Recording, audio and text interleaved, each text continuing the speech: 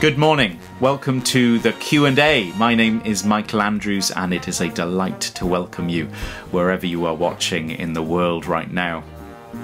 Well, you might be joining us off the back of our Christmas concert, The Christmas Story, where we welcomed Glenn Scrivener. And Glenn Scrivener shared a very special message about COVID not being able to cancel Christmas. And indeed, COVID can't cancel the truth that the light shines in the darkness.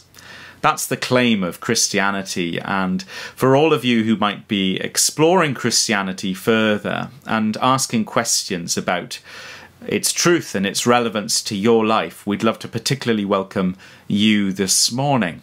And many of you sent in questions for Glenn to answer during that live-streamed concert in December. And unfortunately, due to time restraints, we weren't able to answer them all. So we thought we'd hold a question and answer session in January 2021. So here we are. And it's a delight to be able to welcome our special guests this morning, Melinda Hendry and Rico Tice, who are going to tackle some more of those questions that you forwarded into us via WhatsApp, Facebook, Instagram, and YouTube. So without further ado, let me welcome Rico and Melinda. Hello, Melinda and Rico. Lovely to have you with us. And Rico, you've been on the staff at All Souls, haven't you, for a number of years, and married to Lucy with 3 children. Yep, that's right. How are you doing with all of the homeschooling in light of the lockdown? Yes, I think the word in Christian jargon would be sanctifying, Michael, sanctifying, as we try and manage it. That my 2 oldest boys are okay, but the joker in the pack is my 5-year-old daughter called Mercy. And of course, it means I'm going around the house screaming, Mercy! So yeah. Brilliant. Anyway, if you're homeschooling as well, then can I tell you, my heart goes out to you. Yeah. Thanks, Rico. And we're delighted to be joined by Melinda as well, Melinda Hendry, who's from Boston, Massachusetts, and is married to a Welshman. I mean, we almost didn't invite you, Rico, being an English rugby fan, but we've invited Melinda. Melinda, you've just written a really interesting paper, haven't you, on someone called Bonhoeffer. Can you tell us a little bit about what you've been writing about for your master's? Yeah, I've just been looking at Bonhoeffer and what he has to say about prayer, both his understanding of prayer, but then his practice of prayer as well. It's been, yeah, fascinating stuff. And who was he, Melinda? Who was Bonhoeffer? Well, Bonhoeffer, I guess he's a pastor and a theologian, but I guess most people know him as a leader during Nazi Germany. He was killed in a concentration camp for his role in a plot to assassinate Hitler. Incredible. Well, thank you so much for joining today to answer some questions that people have sent in to us. And for those of you watching, we're going to be playing a great piece of music later on as well from singer-songwriter Stuart Townend. But before that, let's see if we can answer some of these questions that you've been sending in to us. Let's start with this question. I know we're off the back of Christmas. Christmas time is over, but as these questions have come in from the Christmas story, we do have a couple of Christmassy questions. We've got this question from Sue Bow, which I think came in from Facebook. She's asked, please explain the virgin birth. How can we understand what happened in the gospel accounts with the virgin birth? Rico, what would you... Well, let me throw that to Melinda. Melinda, what happened and why is it significant? Let me ask. Well, I think it's a great question, because actually there is real mystery when it comes to the virgin birth. How it exactly happens, it's really hard to describe the mechanics and logistics of it. Because what we know from Scripture is that the conception of Jesus doesn't happen by natural means. It is a divine event in which this baby is created in the womb of Mary without the normal means of conception. And I think probably more of what we can say is really around the significance of the virgin birth. I think there's a number of things it says to us. The first is that this baby is both human and divine. He is knit together in the womb. He is a human person, and yet he is God incarnate. And I think there's also something here that in this baby, in the person of Jesus, God is doing something absolutely brand new in our world. And this is the beginning of a new creation, and it's through this person, Jesus, that God is going to put everything to right and bring this world into a new place. That's, Glenn started to touch upon how, COVID can't cancel Christmas. And I just wonder, that message of Jesus coming into the world. Rico, what does that mean to, for people watching and maybe feeling a bit isolated this week in the face of lockdown? What does that message really mean? Why do Christians talk about it being hopeful?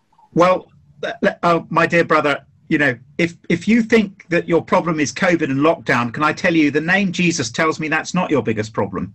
The name Jesus means that when the angel says to Joseph in a dream, you'll give him the name Jesus because he'll save his people from their sins. So the very name is his job description. And when Jesus comes, he comes to save us from our sin. Now that, I'm sure from COVID, we've seen works out horizontally with others. Certainly I've not lived as I should or behaved as I should, but above all, how I've related to God. And that's my biggest problem. I've not treated God as God, and Jesus comes to put me right with God by dying on the cross. And the moment he's born, that's what he's going to be doing. He's going to be heading towards the cross. So his very name reveals the meaning of Christmas, which is that we need to be forgiven.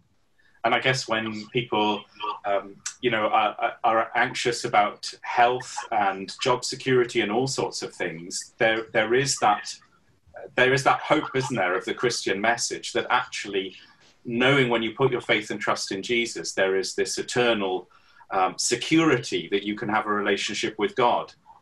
Yeah, it's amazing, Michael. What Jesus enables me to do is enter a story where the last thing is never the worst thing. So, I mean, we've had 3 people from the church family at All Souls die in the last week from COVID. It is very hard, but with each of them and their families, they know that there's hope in Christ. And that's just the most wonderful thing. And so when I come to faith in Christ, I enter a story where I'm heading to, just as God has made this world, a new creation. And the guarantee of it is what Jesus did on Good Friday and Easter Day. So you're right, there'll be loads of things that are there, but the Bible's metaphor about this is that when I come to Jesus, I move from sinking sand to the rock, and I'm now on the rock of Jesus, and it means I know where I'm going, I know I can be forgiven, and as you say, I can ask Jesus by his Holy Spirit to come and be with me in the midst of, huge issues. Thanks, Rico. That's really helpful. We're going to take a different question now from one viewer from the Philippines. We've had to translate the question into English, but I think the gist of the question that someone's asked is, why can Christians sometimes come across as being judgmental? And, perhaps some people watching might have had an experience with a Christian friend and almost are turned off by Christianity. Melinda, what would you say to someone who's perhaps experienced that kind of situation? Well, I think Christians can sometimes be judgmental. I know it's something I've had to repent of myself at different times. And I guess what I would want to say is look at the person of Jesus. I think as Christians, we are not perfect people, and we get things wrong sometimes. Sometimes we might be saying the right thing, but with the wrong tone. Sometimes we might be saying the wrong thing with the right tone. So I'd want to go back to the person of Jesus, who is perfect truth and perfect love, and explore who Jesus is, and to explore him for yourself. And Michael, if just to add to that, just to say, the qualification for being Christian is not, are you good enough, but are you bad enough? Christianity is for bad people that need rescue. And so, you know, really, judgmentalism shouldn't be part of where we are. Jesus himself said, you know, on hearing this, Jesus said to them, this is one of the parables where Jesus is feasting with a tax collector and with prostitutes who are seen as sinners by the religious authorities. And when he's condemned for doing it, he says this: it's not the healthy who need a doctor, but those who are ill. I've not come to call the righteous, but sinners. So the qualification for being Christian is saying, I'm a sinner, I need forgiveness. Yeah. So if you've experienced so-called Christians who've been pointing the finger and being intolerant, can I just say, I'm so sorry. I really apologize for that. But please look at Jesus.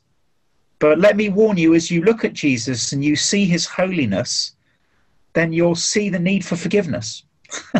So, you know, coming to Jesus is wonderful because you're forgiven, but uncomfortable because, like Peter, we say, get away from me, I'm a sinful man. I mean, you know, his perfection shows how much I need him. That's really helpful. One person has sent us in a question from Bolton, and they've asked, why is Christianity not easy? Why is it so hard? Well, it's another really good question. I guess I would say that when you become a Christian, you're in the process of becoming who God has originally created you to be. And we are sinful, fallen people being made new by God's Spirit. And when I come to Christ, there's a real battle that's going on. I have been made new in Jesus. And I am becoming this person that God has always created me to be. But I still have this old self that I am, that is dying, and I am having to die to every day. And I think that's what makes Christianity a battle. This old broken self is still active, and it's still squirming around inside of me. And so I think that's what can make Christianity feel really difficult at times. But what we are promised is that this spirit that the spirit that God pours into us is helping us in that process of becoming new. And so when I'm in that battle, the strength to fight is not within me, but it's in God's power and God's Spirit. Which is an amazing thing, so that there is always progress in the Christian faith, even if it might not feel easy at the time. Yeah, and I guess at the moment with COVID, I don't think life's easy for almost everybody. You know, life's not easy. The Bible tells us that because of sin, we're in a broken, fallen world, but we can head towards the light, which is Jesus. And actually, I found it wonderful when my godfather was killed in a cliff fall, and a maths teacher told me that because Christ rose from the dead, I could have hope in the face of death. And it was amazing to run towards the light, towards him. But again, it's sometimes not easy because there are people, the Bible says, who love darkness. They don't want the light. And so you're in opposition to those people, although, as Melinda says, you're battling the darkness in yourself as well. So it is hard, but can I tell you, in this pandemic, where would I be without the Lord Jesus? I've woken up sometimes in the last 6 months, and I've honestly thought, I just don't know where I'd be if I didn't have his Spirit within me, the hope within me, the knowledge that the cross could forgive me so that I could then ask my wife for forgiveness for losses of temper. I just don't know where I'd be if I didn't have the Lord Jesus. But it doesn't mean it's easy, because there's the sinful nature, and the Bible does say a lot of people love darkness. They don't want to go near Jesus because he doesn't allow us to live as we want to live. He says we're in God's world. We need to submit to his authority. Thanks, both. We're going to jump onto a question. Let's have a look. It's quite fun, Michael, because I sense you're doing an accent from whenever you get the question from. I'm waiting for you to get one from South Africa, or from one from America, or from Ireland. I'm tempted, but I won't go there. I'd like to say, everyone, that Michael does an impression of me that causes great merriment on the staff, and I don't trust him. Sorry, Rico. Yeah, no, I won't do it. No. Well, talking about different places around the world, let's go to Italy. Elizabeth from Italy is, she's been looking into the Magi and the wise men, and she's just wondering if we could tell her a little bit more about perhaps what the meaning of the wise men in the story is. What were they looking for, and why do we get told about them?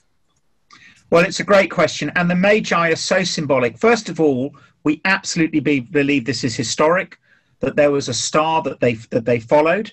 So they're not pretend, although we see them on Christmas cards. They were real people who came and realized that this star announced an incredibly significant event. But what do they symbolize in Luke's gospel? They symbolize that Jesus has come for the world. They've come from 500 miles away. I think they're from Iran. Is that right, Melinda? I think they originated in Iraq or Iran. That it's felt they came from there. But Luke is saying the outsider is coming. That someone from a totally different culture is coming to this light of the world, this Lord Jesus, this baby. So they're wonderfully symbolic. Yeah, and I guess their gifts are symbolic as well, aren't they, Melinda? What can you remind us what those are? Why do they feature in the story and point forwards as well? Yeah, so I guess they traditionally come with gold, frankincense, and myrrh, and I guess particularly some of their gifts are for a king, but particularly the frankincense and the myrrh really point forward to Jesus's death. So here, right in the beginning of Jesus's life, in his first few years, here's foreshadowing of how his life will end, or his life here on earth will end. It will end in crucifixion, and so they bring him gifts that point forward to that. And so that is. The gifts don't just tell us about who Jesus is and what he's worthy of.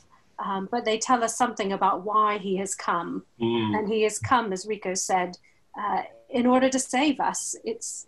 Jesus is God's primary rescue plan for broken lives and for a broken world. And so you can just imagine Mary actually and Joseph as these three magi come with these gifts, how they must have interpreted it and what they must have thought was coming for this baby. We've talked about God's rescue plan, and it just leads me to think of one question we've received from someone in London who was watching a story on the BBC about someone called Pastor Mick, who used to be a drug dealer, has come to faith.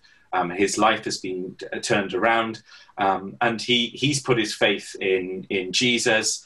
And that's impacted his life in every possible way. He knows he's a sinner and he's been saved by God's grace and forgiveness. One of the question that's come off the back of that for one viewer is, why, if God exists and is powerful and good, why does he not intervene to stop bad things from happening? They see God working in some people's lives, and question why does it appear as though God doesn't necessarily jump into the world and solve every problem that there is? Rico, what would you say to that viewer? Well, just to say, I think the best reason not to be a Christian is the problem of evil and of suffering. You know, you do see the carnage of this world, and you think, well, how can God be all loving and all powerful? But what I mustn't do is cause what I don't understand, and often I don't understand. I have to tell you why there is such terrible suffering. But I mustn't let that stop me understanding what I do understand, which is that God has sent his son, and that I think it's historically proven that he raised his son from the dead, and that is the proof that there will one day be a new world without any pain or suffering. Because the only thing you can say to a child who's dying of bone cancer is one day you'll have a new body in a new world where there'll be no more pain or suffering. Now, at that point, you can all handle it because you're not having to wait long until there's a day of reunion. That's what I've said about 4 or 5 times in the last week to those who've lost loved ones here at All Souls from COVID. So what I'm saying is, yes, when I look at this suffering, there are times when I say, Lord, what is happening? I just don't understand. But I'm not going to let that stop me going, gosh, he died on Good Friday for me to be forgiven. He rose on Easter Day. And that's the promise that I'll be pulled through like a, rather like a, let me do it. A pen here is pulled through with a thread behind it. I'll be pulled through to the day of resurrection into a new creation. And then I can say, oh gosh, I look back on that suffering, but it was a bit of fluff compared to now, because now we're forever in a place without sin, when I can see the Lord Jesus face to face, and where the Bible says that there are 12 seasons a year. It's a place of such wonder and fruitfulness. It is great, isn't it? The hope for people that put their trust in Jesus is that actually one day you come before God's throne, and God's compassion for the hurt that the world has gone through. And bear in mind, we're sinful people and the world is fallen as a result of that. But he steps down and wipes every tear from his people's eyes. That's the promise, isn't it? Yeah. I mean, Melinda, it is real hope, isn't it, for people that are going through the toughest of times. When you put your trust in Jesus, there's real foundations there to face the hard things of life, isn't there? I think that's absolutely right. And what's more than that is that we have a God who intimately understands our suffering. He doesn't stand far off from it, and he isn't aloof, and he's not untouched by it. But what the incarnation, the birth of Jesus, what his death and resurrection tells me is that he has chosen the path of suffering in order to bring this world into a new creation, like Rico's been talking about. And that's both a wonderful hope for the future, but there's also something for me now that says, in my moments of suffering, I have a God who understands it from the inside, who's walking with me in it, and who can relate to me in the midst of my suffering as well. And that's just what's so unique about the Christian story, is the God who chooses suffering himself, and who then relates to us in the midst of it. Thanks, Melinda. And obviously, it's on the cross that he suffers for our sins. Rico, what happens at the cross? Why is that such a central part of the Christian faith? For people watching who might not have heard about what that part of the story really means, what does that mean to the Christian believer, that Jesus died on the cross? Yes, it's right at the heart of the Christian faith now. And when the Christian looks at the cross, we don't just see a Galilean carpenter dying. What we see as we look at the cross is that we see that Jesus has gone to the cross and has substituted himself for me. So I should be punished for my sin, but Jesus says, Rico, I will go and die for your sin in your place. And so 700 years before Christ died, in Isaiah 56, in Isaiah 53, verse 6, there was Isaiah looked ahead to what Jesus would do on the cross, and he says, all we like sheep have gone astray, each has gone our own way, but the Lord has laid on him the iniquity of us all. So as I see the cross, I see Jesus taking my sin and paying for it, so that when I stand before God, he looks at me and says, Rico's sin has been paid for because he's trusted in Christ. And indeed, when I take communion and I eat the bread and I drink the wine, I'm saying, this is for me. I'm trusting in what Christ did to die in my place for my sin. Well, one last question for us to discuss is this one. With COVID restrictions in full swing, and with the announcement of a lockdown here in England this week, and in many parts of the rest of the UK, and probably around Europe and around the world, what does the Christian faith mean to us throughout this particular season personally? Melinda, how is your Christian faith going to help you face the next 6 weeks, 7 weeks this year? Yeah, that's such a good question. I think for me, it gives me the assurance that this isn't the end of the story. I think Rico has already been talking about this a little bit, that, the worst thing is never the last thing. And I guess what COVID has done, it has showed us how broken this world really is. It needs fixed. It needs renewed. There is brokenness and suffering. There is sorrow. And what we have in Jesus is the promise of a new world to come. As he dies and as he's raised again, there is the guarantee of a new creation and a renewed and restored world. And can I just say about the resurrection? That is one of the most reasonable things to believe about Jesus's life. The most reasonable explanation is that Jesus did rise from the dead. And if that's true, then this whole world is going to have a different ending than what we ever thought. That there is a new day coming because of his resurrection. Rico, how about you? Well, I ask myself some questions at the start of the day to get my day going. And one of the questions I ask myself is this: this is my Bible in a year that I use. And here's the question: what type of day is today? And I answer it from Romans 8, verse 28, which says that we know that in all things God works for the good of those who love him, who've been called according to his purpose. For those God foreknew, he also predestined to be conformed to the likeness of his Son. What that means is that God says in everything, including COVID, he's using that to make me more like Christ.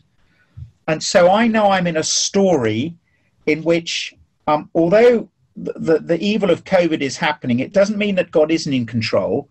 He was even in control on Good Friday when his son was dying.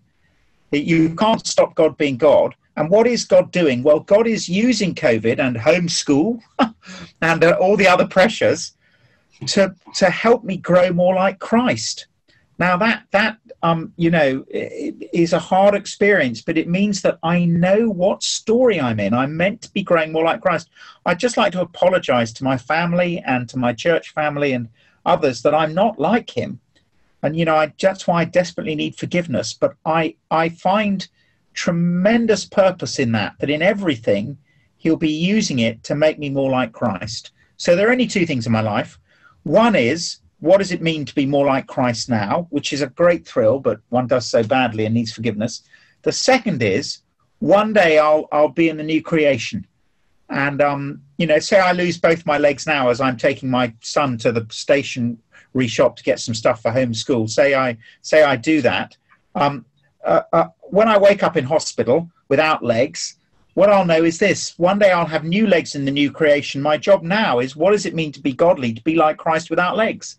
But can I say that in everything you're therefore doing, there's this meaning of trying to grow more like Jesus, and that gives me a tremendous sense of purpose.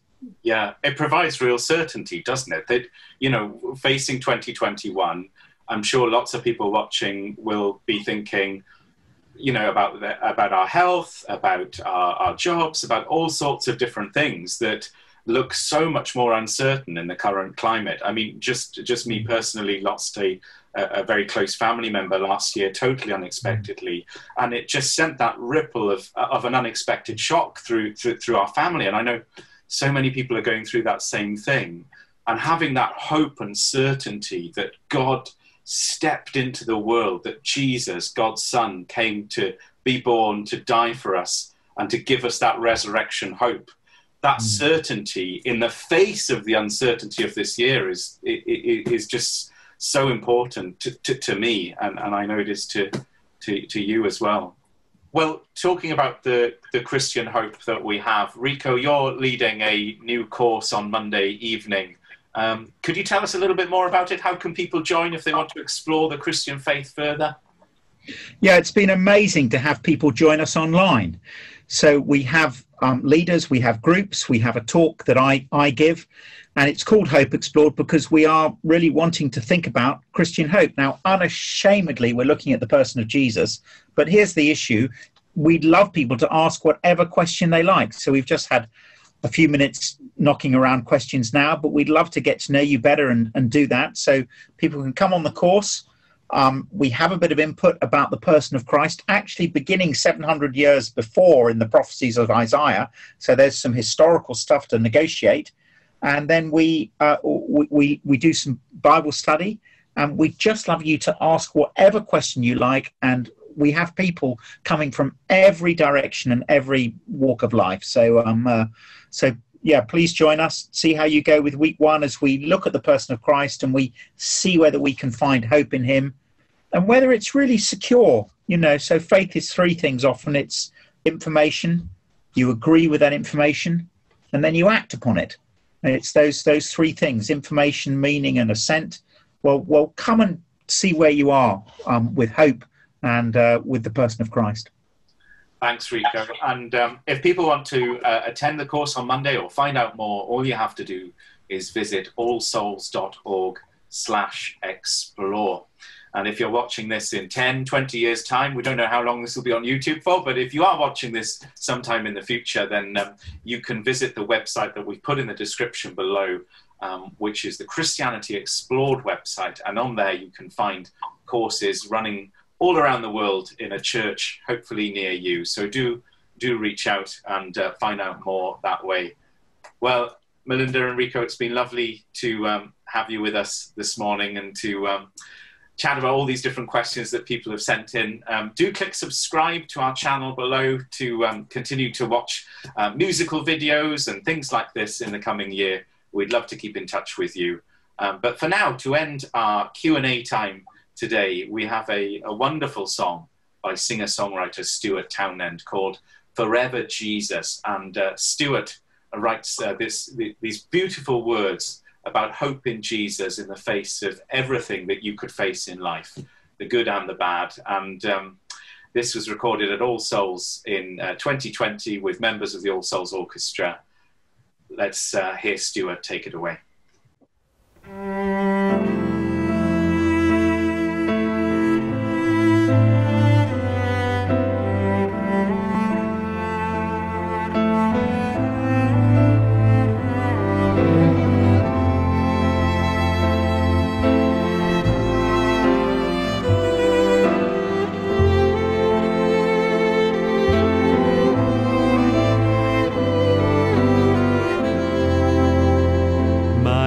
Our praise shall be forever, Jesus, my firm foundation in shifting sands, my strength and hope through many fears and failures, the disappointments of the past. His constant love has held me fast. So for all my days I will sing my praise to the King forever, Jesus. Though the storms may rage, he is strong to save.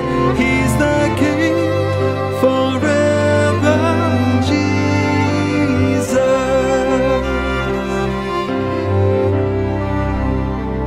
My song of joy shall be forever, Jesus, who bore the suffering, who made a way. His life a gift, his death a precious ransom that wipes the sinner's guilt away and turns our night to glorious day.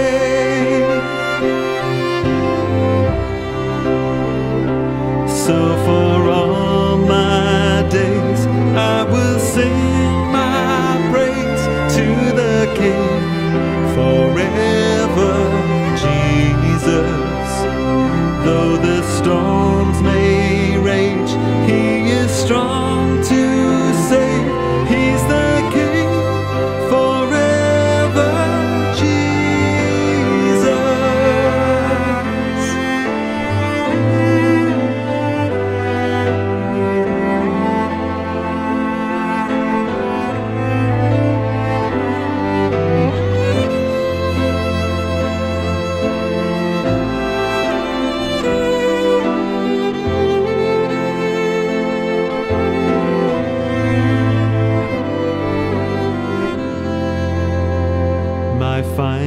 breath shall be forever. Jesus, when shadows lengthen before my eyes, my Lord and friend, companion through the valley, when dearest ones are left behind.